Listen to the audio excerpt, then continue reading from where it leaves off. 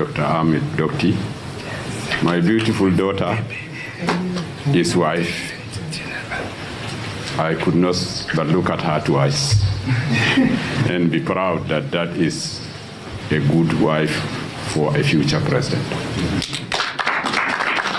My daughters that are here, apart from the beauty, I'm encouraged by the number in your team. It means we have hope. If this government comes, we are going to have a voice for the women.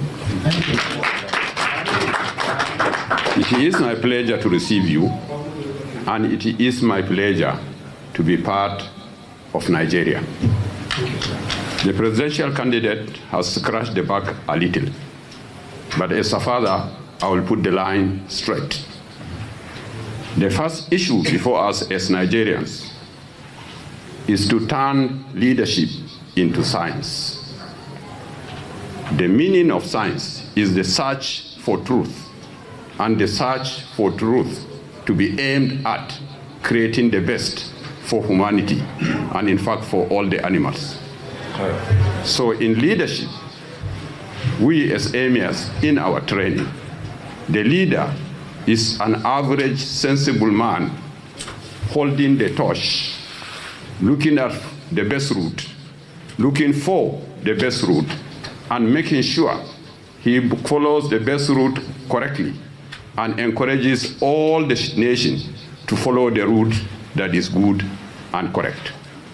So the first thing in leadership is the clarity of purpose, honesty of purpose. Whoever seeks to be a leader should aim at his heart to be the best Nigerian, to serve Nigeria in the best of his ability, as we say always when we swear. And the best of ability comes when you become a scientist.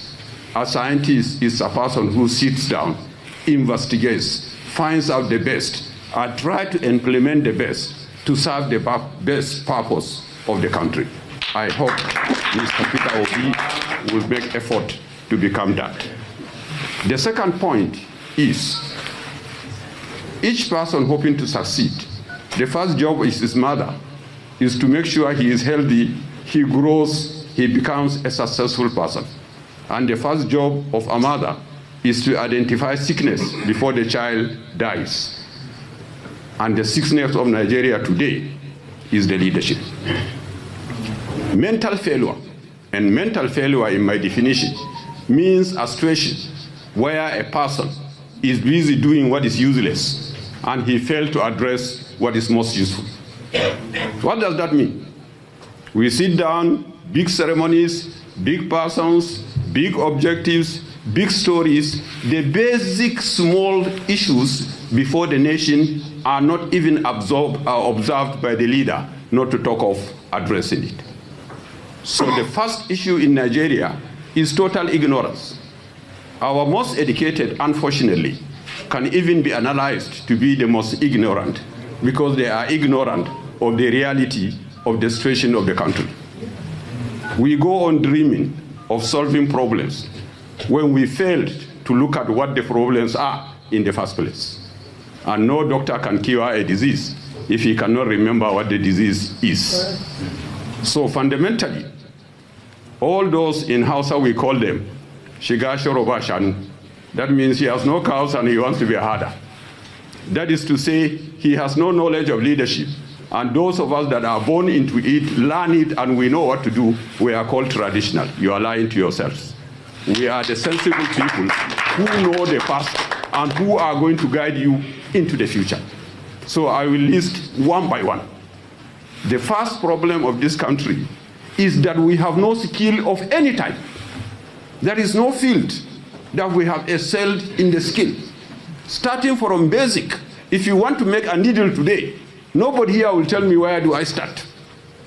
As a Nigeria of 200 million people, we don't have one engine we can call our own. One engine drives pumps, one engine drives generators, one engine drives our windmills. And whatever we need today comes from engine or the electric motor. I want Mr. Peter Obi to commit to us that he will wake up and say, what is the correct engine for Nigeria? What is the correct motor for Nigeria? And take the steps to reach that stage. The second element is the definition of comfort and honor. Once a leader thinks his comfort comes from income, from money, from material, then he has failed before starting. Finish. The comfort of a leader is from meeting the aspiration of his people. And I give you a test. Go out of Jalingo and ask anybody, is there anything Emir has taken from you? You will get the answer. Is there anything Emir has given you? You will get the answer. What I have taken from my people is zero. What I have given them is the right direction. That is the responsibility of leadership. The third is the word we call corruption. What is corruption? At the end of the day, corruption, pure and simple, is stupidity. Nothing more. You want to steal from your mother's pot. For who is she cooking in the first place? When you steal from the nation is yours. You don't have another place.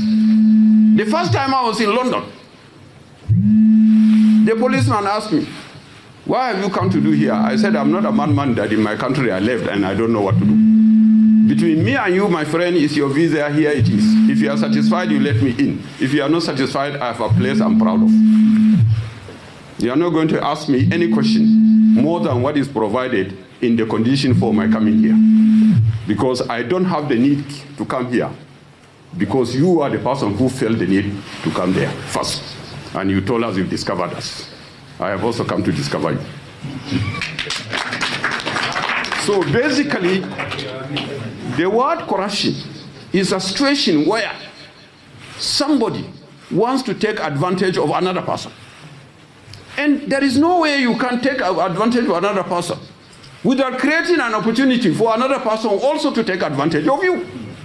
So the moment you are corrupt, you are also laying foundation for more corruption. You are laying foundation for the corruption that comes on you, and we are all going to be losers.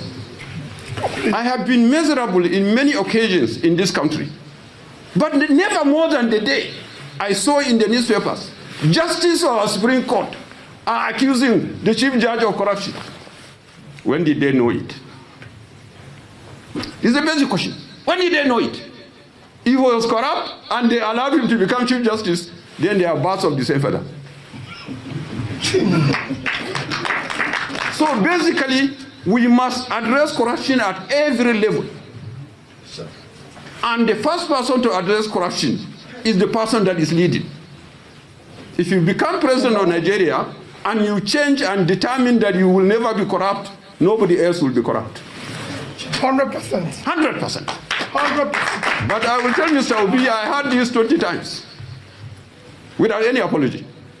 Almost every presidential candidate comes here and tells me, and I tell him what is right, and he tells me I'm right, he's going to do that. Now you have taken the debt, and Jalingo will write a record. I'm happy that you said we are recording what you are saying. I am also going to be happy that you are recording what I'm saying. And the next day I come to us, I will not be told that I'm too small to reach the president. No. You will never be. I'll come back here. So, I want to tell all Nigerians that we have a country to be proud of. All we need is to accept the truth. The truth is nobody is going to wipe our tears except our effort and commitment. We must all be committed to do the best. We must be committed to keep Nigeria one. We must be committed to ensure the progress of Nigeria. And Nigeria can only progress through our skills, effort, and earnest achievement. We should stop compensating people for contributing to the destruction of the country. Completely. Completely. Until and unless we do that, we are all going to be doomed. And I pray we never will be. Now, finally, my son, brother, and guest, I have sympathy for you. This is a man that there is no doubt he is of the age to be a president. He is of the maturity to be a president. The rest, of course, will be determined by God and others, not the Emir of Muri only. But all the facts before me clearly seems good and in his favor.